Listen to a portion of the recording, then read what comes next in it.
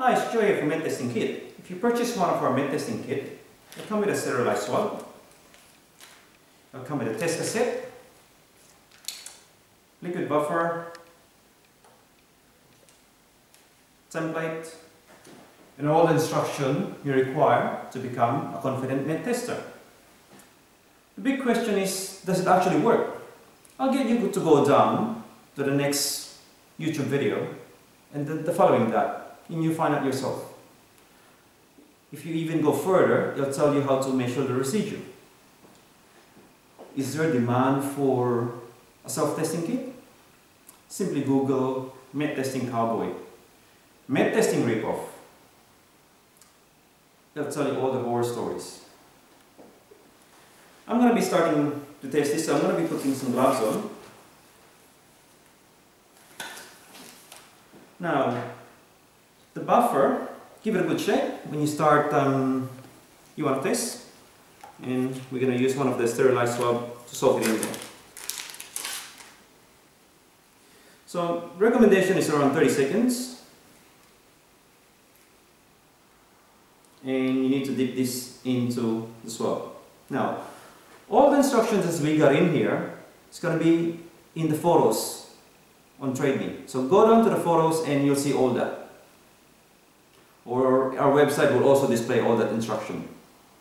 So while this is dipping in here for around 30 seconds, I'm going to show you what's a good spot to swab.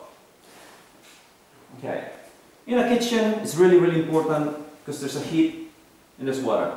So if they're going to be cooking, they're going to be cooking here. So that's one very, very important thing not to miss, is the kitchen. And where to swab it on the kitchen? Up here at the back of the Ranger. Take the filter off and swab it inside. That's also a good spot. Now, window frame by the stove. Another one in here at the back. That's where the steam goes. Now, ceiling is another place to swab. Near the door, another window frame here. And wall and ceiling. Now coming to a window, or if you're near a bedroom, same thing. Window frame, wall and ceiling. If you're near a door,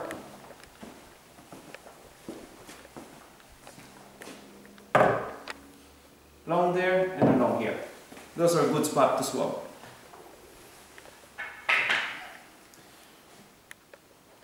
Now, this has been 30 seconds, so I'm ready to swab.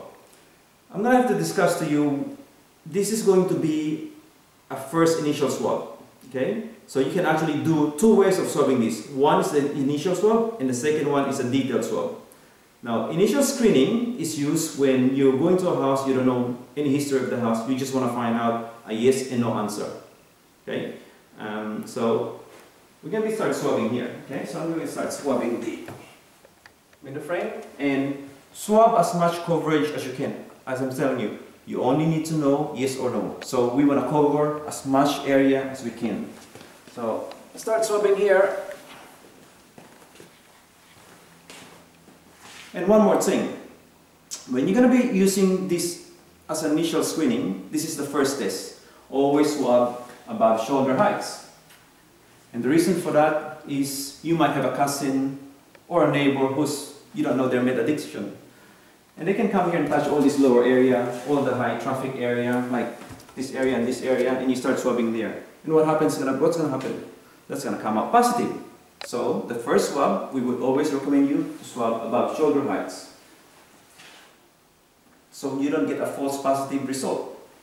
Because up here, they will hardly touch it, and it's very likely to hit more accurate result. This is only the first swab.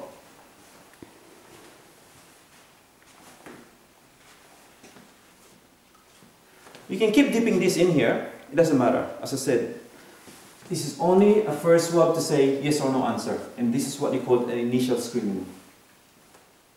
So go around the area, and we would recommend one of these to get one area. If you can make two areas, feel free, but I would recommend one per area and swab as much as possible to get a more accurate result. So I'll go along the area and just quickly put swab.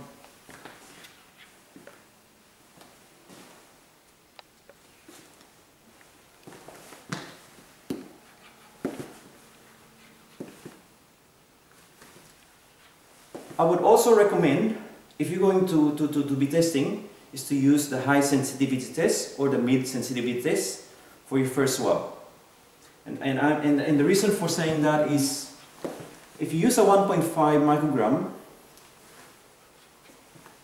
sometimes it won't pick up the lower residue. Okay, if you get a tenant who's just moved into your property and you're doing a 3-monthly check, what happens if they're smoking in the first 3 months? The residue will be quite low. If you're using the 1.5, it simply won't pick it up. So when they start smoking, what's going to happen next? They're going to start cooking. And after cooking, what's going to happen? They're going to start selling. By the time it's too late. So the first test, above shoulder heights, and use the high sensitivity and the mid-range sensitivity. And that way, you're quite safe.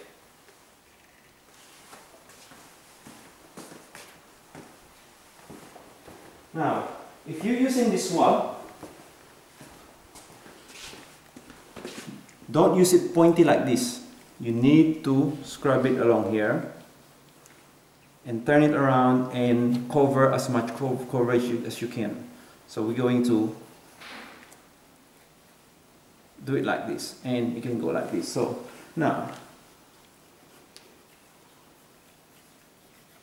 yeah, just keep dipping it and keep doing it until you're pretty much happy the area that you swab has covered everything you want.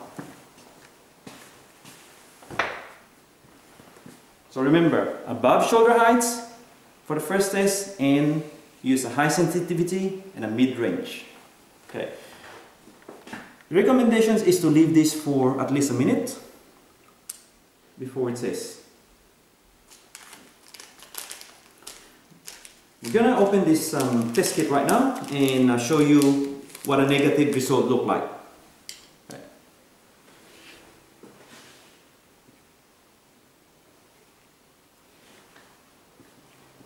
Now, after a minute, give it a good squeeze and just keep dipping it and keep pulling it, keep dipping it. We want all the residue to go down in the buffer liquid. Okay.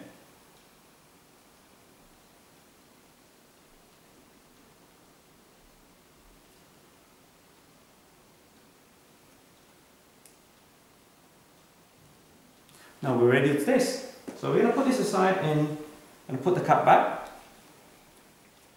Now, you're going to have to shake this for 30 seconds.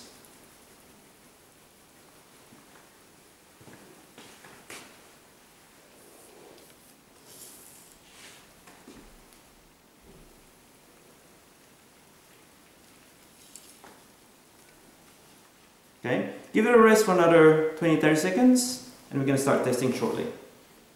So, I've been living in this house for quite a while and there's no meth activity in here. Okay, so that should give us a good negative result. So open the top cap and we're going to put 3 drops in the S area. So that's 1. We're going to leave it for 5 seconds interval. Do the second one. 2 and 3. Now, out of that thing, you will get 3 results.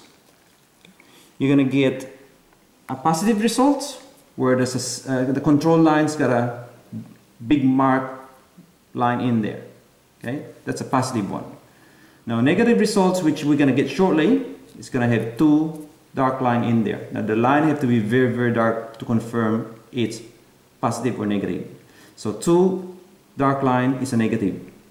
T line is a test line, C line is a control line, and S is a sample drop. So you need to watch out for the T line. C should always have a line. Now what happens if you get something like this where the T is actually partially lit? So it's quite faint in there. That means to say meth is present in there and it haven't reached the cutoff level.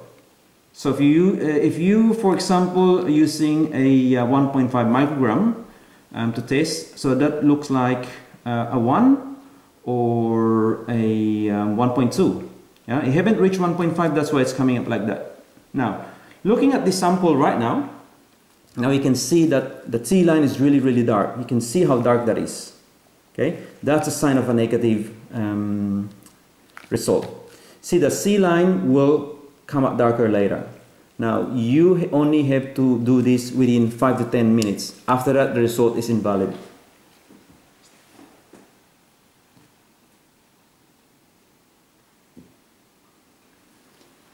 Now, this result is negative. What happened next? For confirmation, once you've done the top, you start doing the bottom. The high traffic area, such as handles, catching handles, stove, all the switches on the range hood, light switches, everything on the lower area, including all the door handles, and you can even swab in here. Do another round for it. The reason for it is just confirmation and verification. We want to make sure there's no meth at all in the house. What happens if it's positive? This time we're going to have to use this, and you're going to have to use a 1.5 microgram. Now, you need to get a 1.5 microgram test, which is the New Zealand standard, one of the cassettes. Pretty much the same way, but you're only going to be swabbing in there and give it a test. Now, same thing, you're going to get 3 results, a positive, a negative, and a partially contaminated. For partially contaminated, which is, I'm going to be pointing it again, which is a faint line on C, dark, it's got a C line, I would still consider that as positive, because using the 1.5, that's already quite a high result, and that's coming up with a very, very low sensitivity, and it's coming up with a bit of a meth in there. I would still recommend to get a laboratory test done in that one. Now, we can offer that services as well. Now, after you buy this from Trade Me or from our website, simply you can pick it up straight away.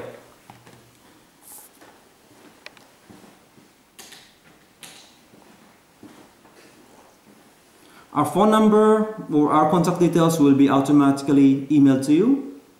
Just give us a good text and we'll reply within 5 minutes where you can pick it up. Now, during business hours, usually it's along Albany near the Westfield shopping mall. We'll give you the address when you text us. And on the weekends and on after hours, it's in Green Heights, North Shore, Auckland. And if you're out of Auckland, if you pay before 3 p.m., you're very likely to get it next day. Once again, it's Joe here from Meth Testing Kit.